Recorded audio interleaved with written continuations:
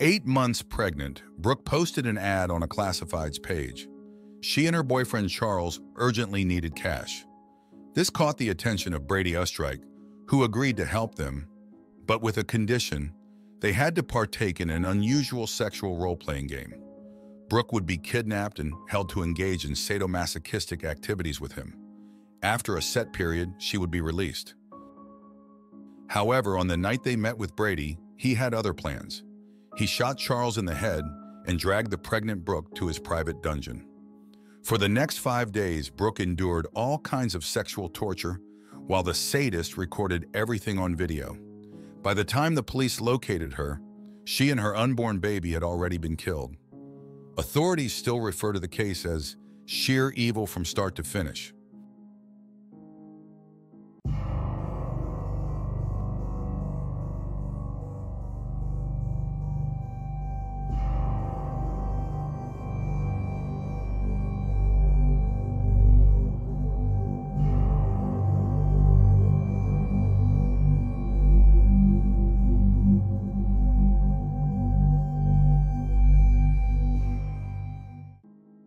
Brady Oestrike was born on December 4, 1982, in Michigan, USA, into an upper-middle-class Christian family. He was the only child of Richard and Christina Oestrike, but he had 3 stepsisters: Barbara, Ann, and Wendy. Brady was primarily homeschooled by his mother, though he also attended various private institutions, including the Montana Wilderness Bible School. From an early age, Brady was devout and actively involved in his local church. He even participated in church missions in countries like Italy and Ukraine. After completing his basic education, Brady trained as an electrician and began working as an outdoor electrical line installer. While this job was risky, it paid well, and Brady's skills allowed him to quickly rise to a supervisor position at his company. His earnings enabled him to buy his own house when he was just over 20 years old. Besides working as an electrician, Brady enjoyed several hobbies, especially role-playing games like Dungeons and Dragons. He also had a fascination with medieval weaponry, collecting swords, knives, and even guns. According to close family and friends, Brady was a kind-hearted person, always ready to lend a hand to those in need. Brady had a few brief relationships, but in 2006, he met a Canadian woman. They were together for 7 years and even got engaged. However, about a month before their wedding in 2013, they separated. Brady's family did not like his fiancée, accusing her of taking advantage of him. They also claimed that she refused to return the engagement ring, valued at $30,000, after the breakup. The Canadian woman later stated in an interview that the breakup was mutual and that the years she spent with Brady were good. She even described him as a teddy bear.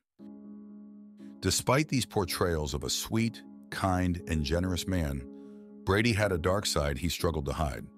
According to a girl who rented a room from Brady in 2012, he confided in her that he was having nightmares and violent thoughts, including the desire to harm his housemate. After hearing this, Rachel quickly moved out, but also tried to persuade Brady to seek professional help. She said Brady feared he was suffering from schizophrenia based on his online research and was terrified of people finding out. He did not want to lose his job. Brady also seemed to be suffering from paranoia, obsessing over minor inaccuracies. He began frequenting internet forums under various aliases and became engrossed in political conspiracy theories that consumed his entire life, even neglecting his personal hygiene. One of his favorite aliases was Jodamus, an acronym for Jack of all trades, master of some. His go-to site was a classified ads platform called Craigslist. It was through this platform that, on July 2nd, 2014, he struck up a conversation with Brooke, the second protagonist of this story. Brooke Slocum, like Brady, was a native of Michigan.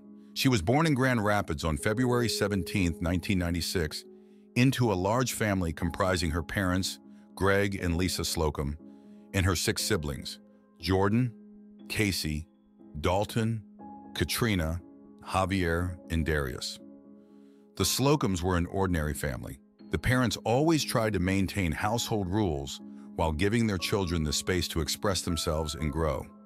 In Brooke's case, specifically for Greg and Lisa, it was not possible to monitor every aspect of their daughter's life. In 2013, Brooke met Charles Oppenheer, a man several years her senior. Charles, known as Charlie to his friends and family, was originally from South Korea. However, as a baby, he was adopted by Jerry and Pat Oppenheer. Born on October 6, 1988, Charles was 25 years old and already a father to 2 children when he met Brooke, who was just 17 and about to start her final year of high school. However, since the age of consent in Michigan is 17, Brooke and Charles started dating despite not having her family's approval. By the end of 2013, Brooke became pregnant and left her parental home to move into a rented room in a shared house. The couple did what they could to earn money and stay afloat. According to Brooke's relatives, she was deeply in love, which led her to take risky actions under Charles's influence. For instance, she would contact strangers on the internet to obtain financial resources. Sometimes Brooke received donations, but other times the money came in exchange for sexual favors. In July 2014, during a particularly financially strained period, Brooke and Charles sought help to buy gasoline for their car, and Brady offered to assist. However, his support came with strings attached. He proposed giving them what they needed in exchange for sexual services. Brady suggested meeting in a park. Initially, 18-year-old Brooke was apprehensive about the location, fearing being discovered and getting into trouble with the authorities. However, Brady convinced her it would be in a secluded area hidden among the trees. Even though Brooke was 8 months pregnant at the time, they agreed to provide services to Brady in exchange for $120. They never imagined that this arrangement would cost them their lives. The couple met Brady on the night of July 13th at Guise Park. The plan was for Brady and Brooke to engage in sexual activities in his car while Charles watched. However, upon arriving at the meeting point, Brady shot Charles, killing him instantly. He then used the confusion to handcuff Brooke and force her into his car. He decapitated Charles and hid the body among the bushes. He took Charles's head and the pregnant Brooke to his car. He drove for half an hour north of the city, threw the head into a wooded area — the skull was found 5 years later — and then headed to his home to begin his ritual of enslavement. Once in the basement, Brady placed a chain around Brooke's neck, which had been previously bolted to the bathroom floor, and forced her into a dog cage. He then secured her arms to a pulley system suspended from the ceiling, which he could manipulate at will, controlling her like a puppet. Additionally, the killer sadistically abused the young woman, beating her relentlessly. Each of the tortures Brooke endured was recorded by Brady's cameras and later recovered by the authorities. All of this occurred in a homemade dungeon that he had constructed, which you can see in the images I am showing you right now. While the pregnant Brooke endured unimaginable horrors, a passerby accidentally stumbled upon the young man's wallet. He notified the police, who then contacted Charles's parents, who were worried because he had not come home that night. 2 days later, a patrol located a car that was improperly parked near the park. At that time, authorities were unaware that the car owner had met a grisly end and his body was hidden just a few meters away. Initially, the car did not raise any suspicions. However, after remaining in the same spot for 2 days, the police marked it as abandoned. Police officers visited Charles's parents' home, who reported they had not seen their son for a couple of days. Trying to gather information, the officers inquired at his workplace and learned he had not shown up there either. With Charles missing, officers returned to Guise Park and searched the area. At 11:30 a.m. on July 16th, they discovered Charles's body but were unable to find his head. Forensic experts believed that Charles was deceased when his head was removed from his torso, but they couldn't confirm without the missing part. Investigators soon learned that Charles was dating Brooke, so the next step was to try to locate her. Brooke's roommate told the police she had last seen the couple at 8 p.m. on July 12th. She also informed them about the couple's methods for earning money. This led detectives to obtain a search warrant to review the couple's activity on the classified site. Before the day ended, investigators found Brooke's computer and handed it over to an Internet Crimes Task Force. The experts' search led them to a client, several email addresses, and ultimately to Brady. By 5 p.m. on July 17th, the detectives handling the case had all the information. Armed with the name of a potential suspect, authorities staked out Brady's house that evening, awaiting a judge to sign the search and arrest warrant. Around 9:15 p.m., before receiving the authorization document to proceed, Brady exited his house in his yellow Chevy Cobalt and initiated a high-speed chase. As he tried to evade the authorities, he crashed his car on an entrance ramp to U.S. Highway in Grand Rapids. Before the officers could capture him, he took his own life with a gunshot. In the trunk of the car, the police found Brooke's body inside a suitcase. Shortly after, it was determined that her unborn baby was also deceased. The discovery of the young woman was just the beginning of a series of horrifying and disturbing findings by the authorities. Following the double homicide and the chase that ended in Brady's death, the police searched his house. There, they found the dungeon of terror he had constructed, which included a dog cage where he had kept his victim captive. Detectives also reviewed hours of video footage from the security cameras Brady had installed. The earliest recordings, dating back to May 5th of that year, showed him cleaning the area. There were also videos of him preparing the space and organizing all the items needed to restrain the victim and inflict suffering. The footage from the afternoon of July 12th showed Brady preparing the room for his encounter with Charles and Brooke that night, making it clear that the crime was premeditated. Authorities assumed that Brady had learned about the discovery of Charles's body and, knowing it was only a matter of time before he was linked to the crime, decided to end Brooke's life and dispose of the body. This was precisely what he intended to do on the night of July 17th when the police pursued him. The police told the media what had been discovered in Brady's house. They described it as truly horrifying and the worst case he had ever investigated. Among the official records, there was a video in which Brady recorded Brooke in the basement, claiming that she, Charles, and Brady had agreed to meet for a supposed real-life capture and ransom experience. She continued saying that the plan was for Brady to hold her against her will to demand a ransom from Charles, which would be paid with play money. For the investigators, it was clear that this video, which was never broadcasted, had been rehearsed and scripted by the man in an effort to cover up his heinous actions against the couple. Finally, Brooke mentioned that the plan was to hold her for a week, but they were going to end the experience early due to her pregnancy complications. None of the evidence collected by the detectives suggested this was the true plan. The authorities never doubted that Charles and Brooke had been innocent victims of Brady. Upon hearing of Brady's death and the actions that preceded it, his family reacted with disbelief. They couldn't believe that the man they knew could do something like this.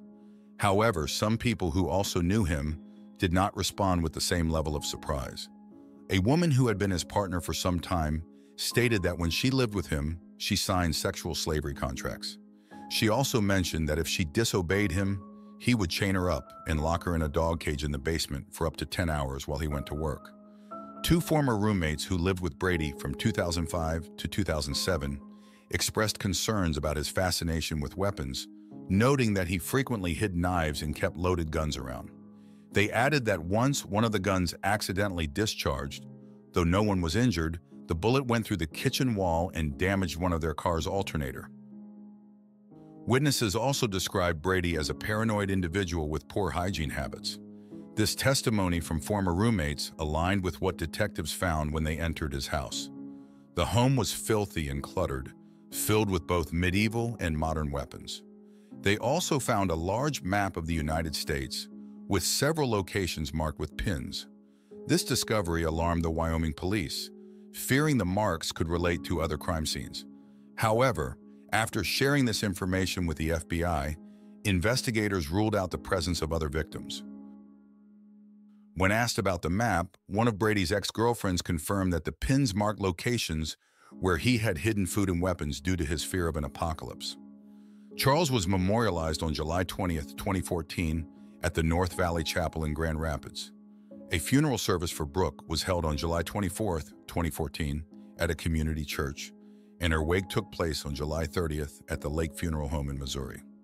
The case officially closed in November 2016, after which authorities released some of the surveillance videos and numerous photographs seized from Brady's house to the public. However, the police retained the most explicit and violent videos for obvious reasons. Throughout the 2-year investigation, detectives were unable to locate Charles's head. However, on March 26, 2019, authorities identified a skull found in Kent County through dental records, confirming that Charles died from a gunshot wound. 4 years after the crime occurred and 3 years after the case officially closed, the detectives tied up the last loose end. As a Wyoming police chief stated at the time, this crime was sheer evil from start to finish. The case was so brutal that the officers involved in the investigation had support from a special stress management team to help them cope with the horrors they witnessed. The circumstances surrounding these crimes also prompt questions about whether this tragedy, resulting in the deaths of an unborn baby and her parents, could have been prevented if Brady's deviant behaviors had been reported sooner.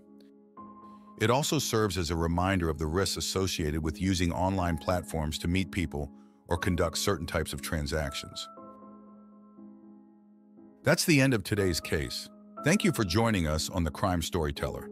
If you're interested in more intriguing true crime stories, especially from Latin America, be sure to check out our new channel, Latin Crimes.